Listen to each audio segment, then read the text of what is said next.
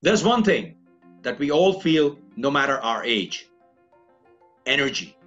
Our energy, physical and mental, that we use to focus on all our activities and drive ourselves to our goal is what gets us going day in and day out. There was a time when I would be seeking out experts to learn how I could increase my physical and my mental energy. And I can tell you from my own experience that there's so much information out there, it leaves one confused. I looked and I searched for the single most effective way by saving time yet increasing my energy levels.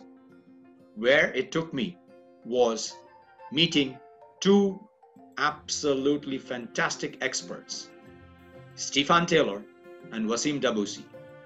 And together, the three of us brought out E is equal to MC squared. I know what you're thinking. That it's energy is equal to mindset into commitment squared.